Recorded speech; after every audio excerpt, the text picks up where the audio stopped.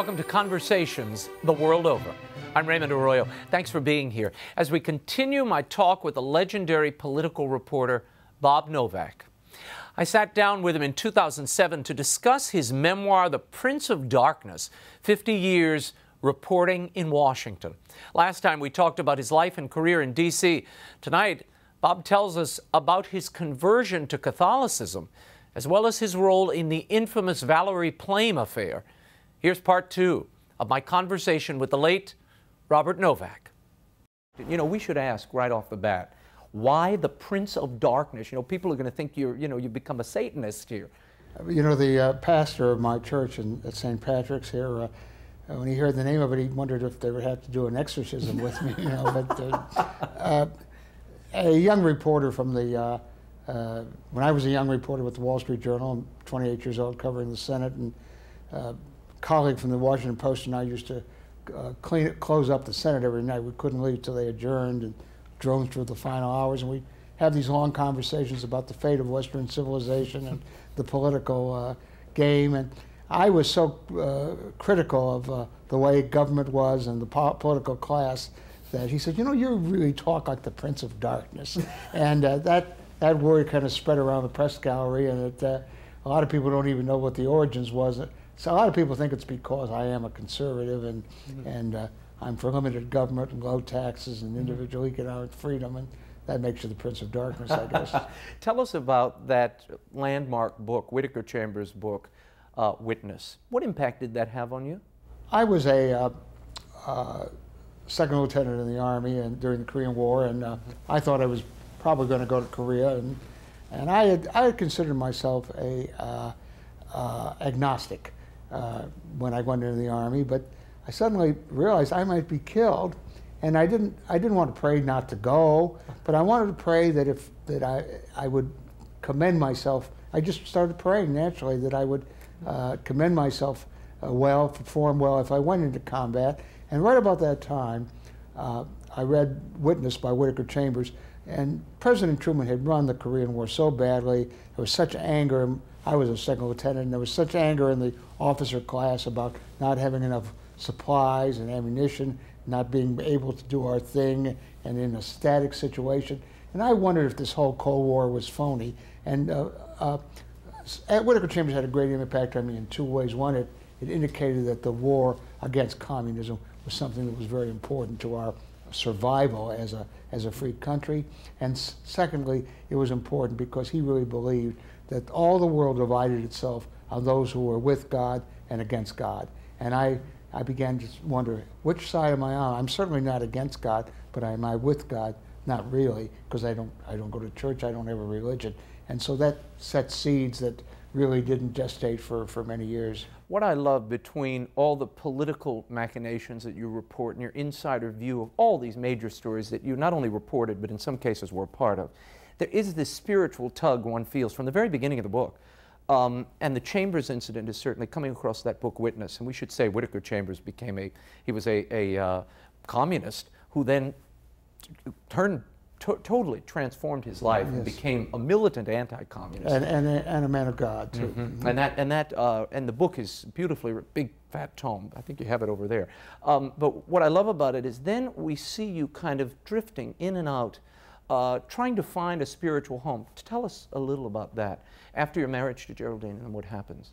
Well, we really we were married she was a Methodist and was not really practicing, and we were married in a Presbyterian church. I lived in Georgetown, and it was a preacher, and he gave us a kind of a non-Christian ceremony, if you know what I mean. It was very pretty and very nice, but not very Christian. Mm-hmm. And then we went to, we lived on Capitol Hill, and we went to an Episcopalian church for a while, but I didn't like it much. I was very uncomfortable with the liturgy, and I just thought all this religious mumbo jumbo bothered me. But my wife started looking for a church. She felt a need after many, many years.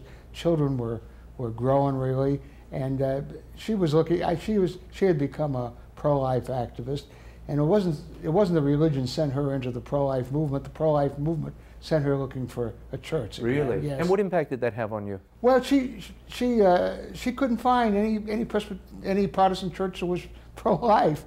So we moved from the suburbs after the kids were out of college into this apartment where I am right today, downtown Washington, and she walked over to St. Patrick's Church, and that was the first church she said, you know, would you like to go? I think this is one you would like. And for, you know, I really believe the Holy Spirit is at work, because it's hard to explain these mysteries. And suddenly I felt comfortable. Now, was it comfortable because suddenly I found one of the priests there was a man named Peter Vogge, who I had known as a Republican lawyer, a great political operative, a great news source of more of Rolly Evans than of me. Was it just that he made me more comfortable? Maybe that was part of the Holy Spirit. And at about the same time, my dear friend Jeff Bell, a Republican politician who was a Catholic convert, but not at the same time, a little later, put me in touch with Father C. John McCluskey, who was an Opus Dei priest and a great proselytizer. And he started having breakfasts and lunches with me. And these lunches went on and breakfast, Bob, for 20 years. That's right. I mean, it wasn't like you were a quick hit here, Bob. No. This is a long. What did he say? I mean, how? Well, we talk about meetings? He's a conservative. We talk about politics. We talk about how bad some of the politicians were, and very seldom would he on his own bring it up. And sometimes I'd ask him a question, and you know, I said, I went to Mass the other day, and they said that the wafer was really the body of Christ. How can anybody believe that? You know, you have to believe that to be a Catholic. And he said, yeah, you do. So it was a very soft sell, could we say, sort of thing. And so there was two things happened, and then this went on for years. And then there was an event that I write about in the book. In Syracuse. In Syracuse University, I was giving a speech there, and the sponsoring group, the college Republicans, as they do before a lecture, they have the committee has a little dinner for you before, and there were all men and one young woman, and I noticed that she wore around her neck a crucifix, and I said, "Are you a Catholic?" And I don't know why I asked her that. It's, you know, I usually don't ask things like that, and I thought she said yes. As it turns out, I've later found she said no, she was Greek Orthodox. And, but I thought she said yes, and then she said, "Are you a Catholic?" I said no, I said that my wife and I have been going to Mass for many years. And she said, "Are you going to convert?" I said, "No, we have no such plans." And she said, "Mr. Novak, life is short, but eternity is forever." And I got a chill up my back. I got a chill right now when I said it. I always get a chill when I think of that, and it was like the Holy Spirit was there. I could hardly sleep that night. And I came back to Washington the next morning, and I told Geraldine, "I think I'm ready to be a Catholic." And I think she was ready, had been ready for a long time.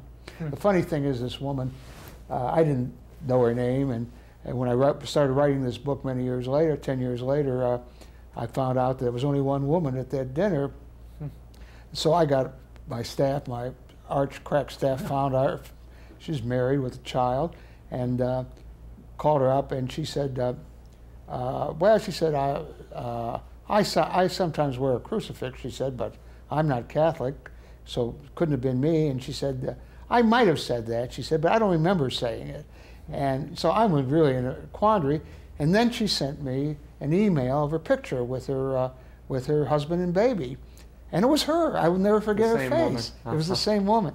So I think that the Holy Spirit was working, but in the fact she didn't exactly remember it, and I remembered her saying something that she really didn't say. Yeah. Isn't that amazing?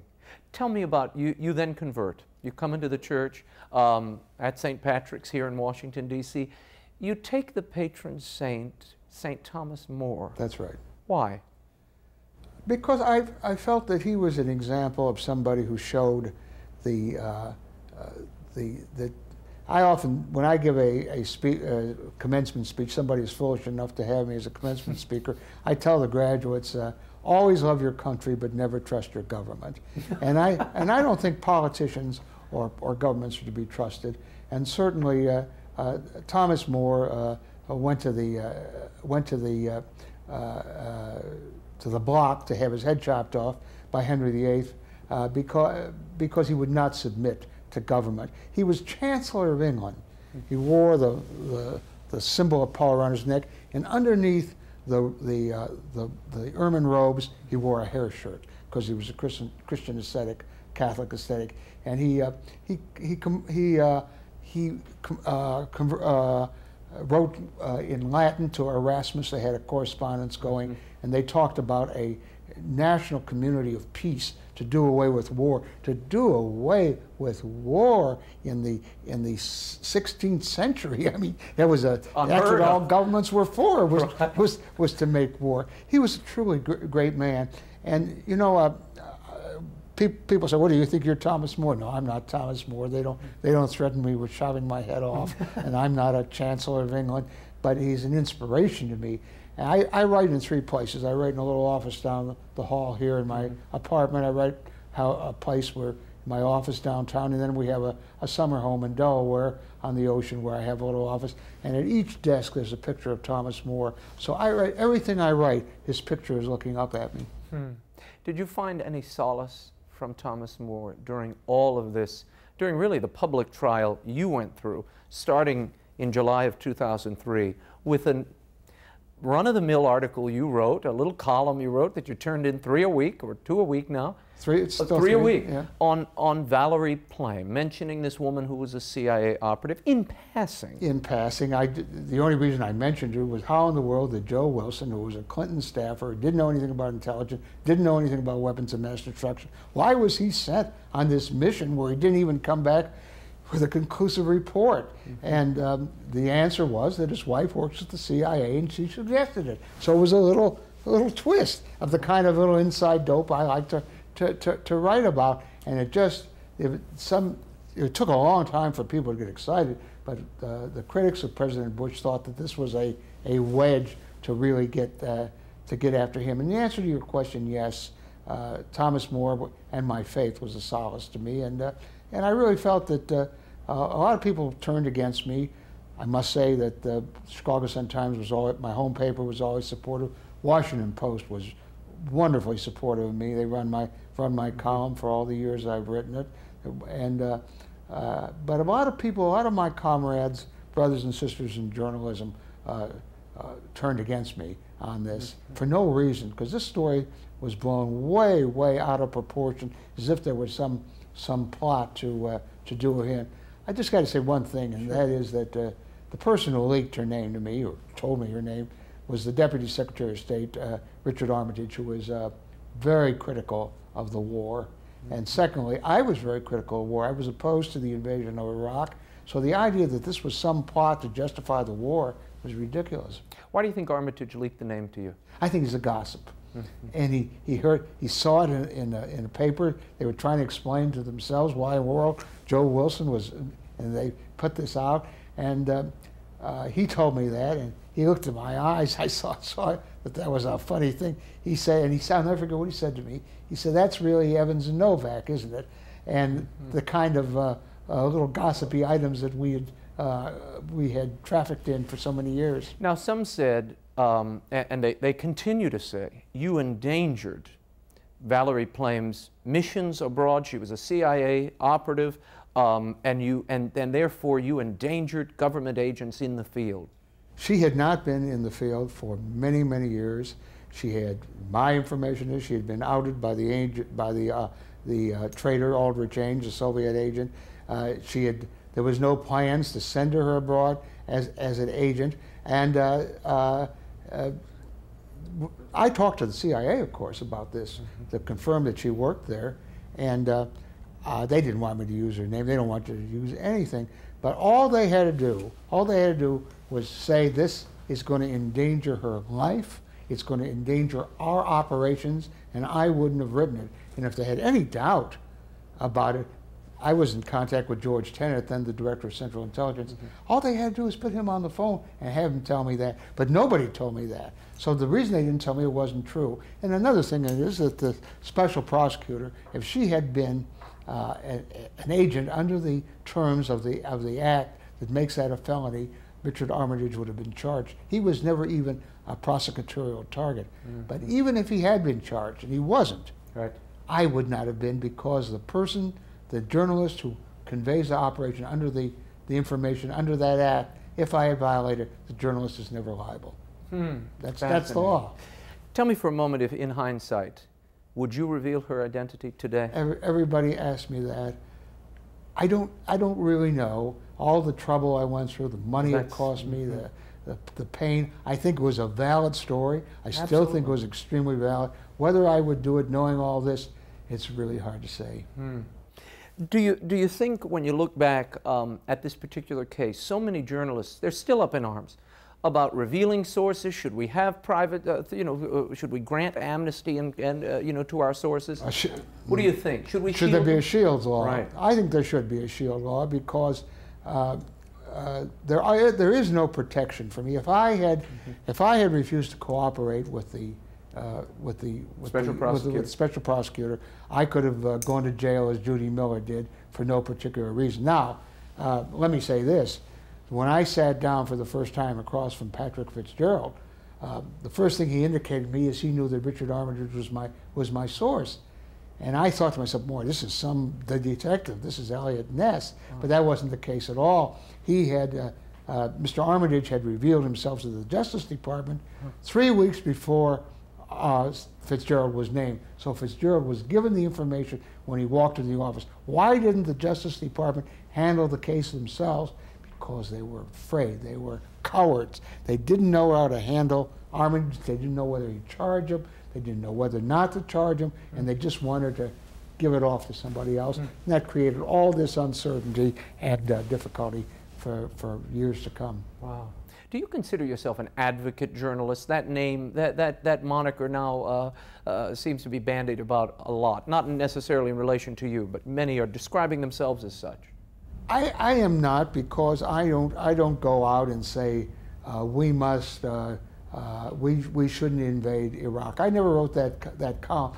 I did kind of say it on television. It was wrong because it was a different form on the Capitol gang. Right. Yes, but that isn't the kind of column. But I do write information indicating there was no weapons of mass destruction, indicating the trouble that lie ahead. So I have a point of view based on factual reporting. But I don't think that people, when they read Robert Novak in the morning in the newspaper, want to be told what to think. They want to get some new facts.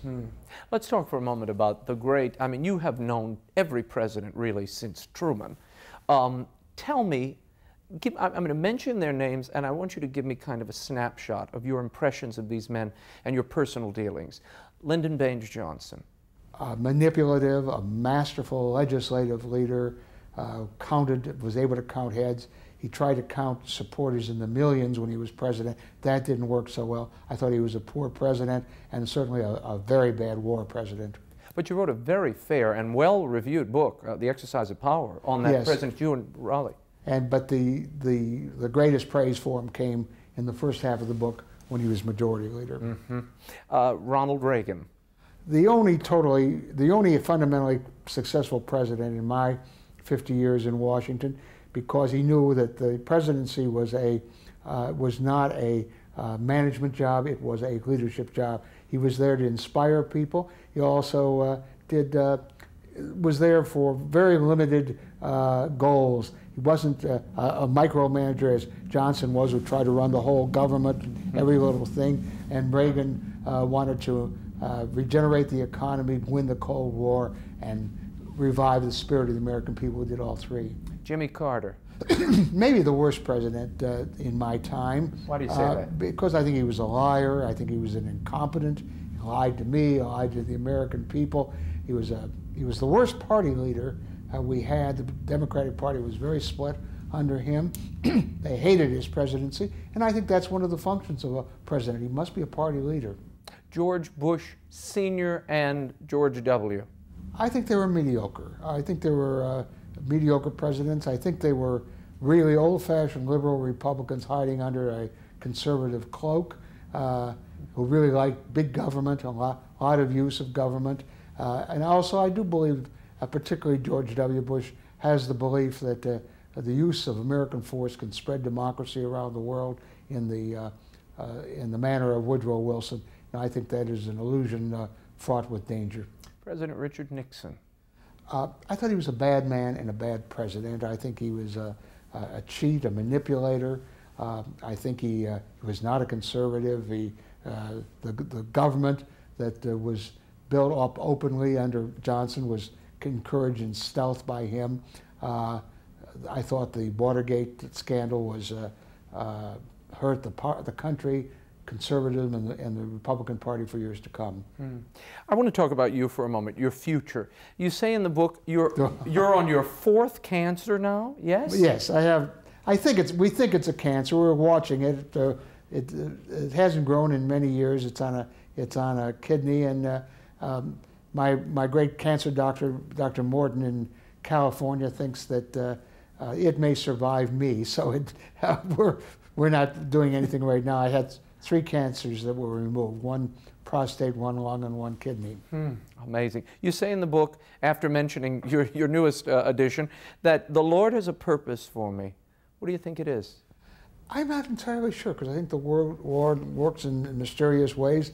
I hope it's to do what I'm doing, to try to tell the truth, to be honest, to stand up to my principles, and to try to do it in a very limited way. I'm not Thomas More. I'm not an advocate. I am not a great acolyte. I'm just a plain journalist trying to reveal what the politicians are doing, and I think he wants me to do things in that way.